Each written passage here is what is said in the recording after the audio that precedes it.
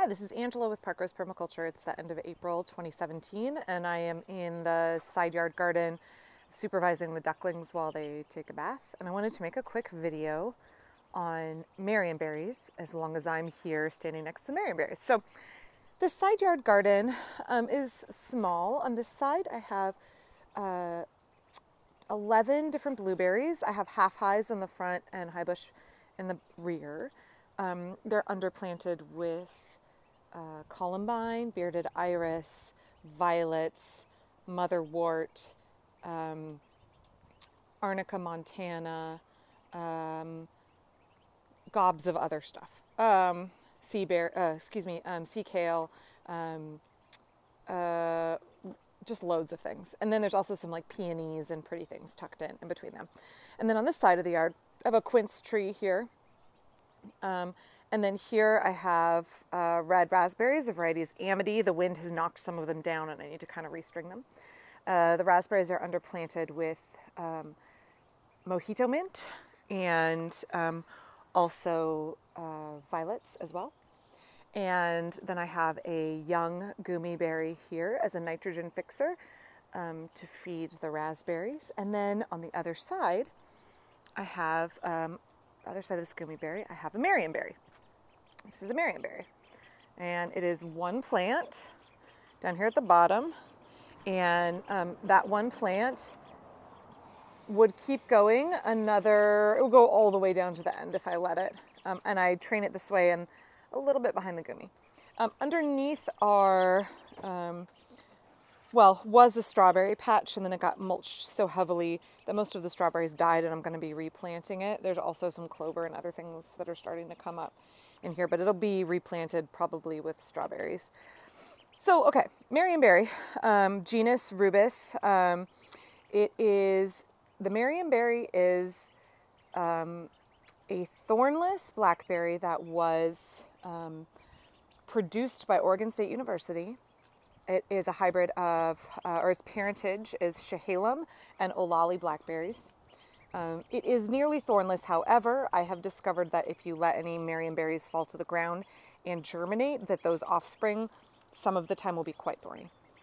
So this is one, my sister had Marionberries in her yard and wanted to remove them because they are quite large and floppy. And so I took a cutting and got offspring from that parent plant that I removed from my sister's. So, okay. So one Marionberry plant will grow from the ground here and it will send up several shoots, okay? So Marionberries are very, sorry, there's some bees visiting me. Hi guys. As much as I love bees, I swell up huge if I get stung, so I don't really want to bother them while they're visiting this gummy berry. Okay, so Marionberries, they are really floppy and they need a support. They don't have any rigidity to their canes the way that raspberries do. So you can see the raspberries are going to be more upright and just need help to keep them from flopping over. The Marionberries grow these very long canes that will flop all over the ground. And Marionberries will tip root. So anywhere that the Marionberry cane touches the ground, it will root into a new plant. And I saved an example over here. Let me show you really quickly. In the fall, when I pruned back my Marionberry, this piece right here, you can see where I've cut them here. Some of these were all the way down flopping onto the ground, and one of them was touching the ground here, and I let it continue to touch the ground until the spring, like February, and I clipped it back. And where that cane had touched the ground, it actually rooted and formed a new plant. And I'm going to dig this up and give it to a friend. So if you want to propagate your Marionberries, you can tip root them and they'll do fantastic.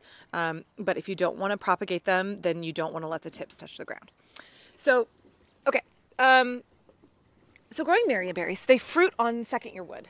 So all of the canes that were produced last year are up here on this top wire. I have two wires, pretty good gauge wire here and another one down here.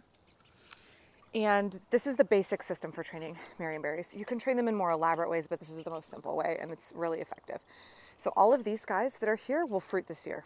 They will flower and fruit. You can see there are flower buds already all over the place. And what's going to happen is when these fruit this year, they will send off some side shoots and they'll get kind of leggy and weird. And at the end of the season, I will remove everything on this upper level, okay? Throughout the year, any new shoots that come up out of the parent, the base, so this one that are just now coming up this spring, this one right here, all of those will get trained along this bottom wire. So that way, throughout the season, I'm being really consistent in separating the new primo canes, the new growth down low, and I'm keeping the fruiting growth from last year that up high. So at the end of the season, I'll remove all of these that fruited, okay? And I will take the ones on the bottom row, and they're still really flexible in the fall.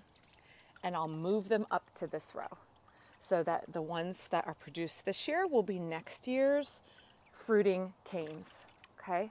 So very easy system. It requires maintenance, periodically throughout the year as these get longer down here.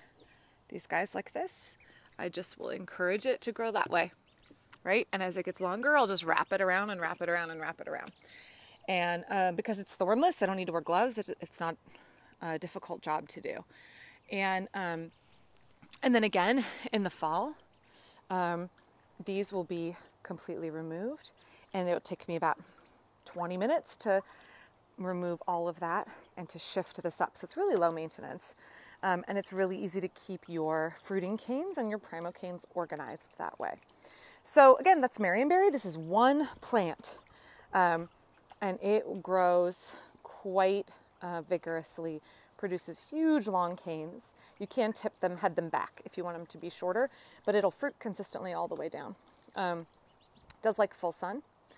It's not bothered by much of anything here. I haven't found any diseases that trouble it at all.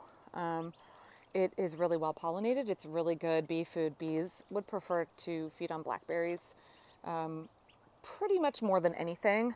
And yeah, so it is an excellent food plant and an excellent bee food. So double purpose. It also is nice because you can train it against a fence, so it doesn't take up very much ground space. The fruit itself is a really large blackberry, very large. However, it's not the world's sweetest blackberry. It is sour. So you want to get it when there's no hint of redness left whatsoever on the Marionberry, when it's really dark black and purple. They're really good for cooking and for making jam. They have a good ratio of pulp to seeds. So the invasive Himalayan blackberries have lots of, very seedy for not very much pulp. And that means you have to strain a lot of seeds out to make jam. Marionberries have a lot of flesh to seed ratio. So again, that's Marionberry. It is and produced here in Oregon, does very well in our climate, but also is tolerant of a wide range of climatic conditions. Planted in full sun, it'll give you a good crop of really large purple berries every year. So I hope that helps. I hope you learned a little bit about training it. If you liked my video, please click like and please subscribe to my channel, and I'll be back in a few days with a new video. Thank you.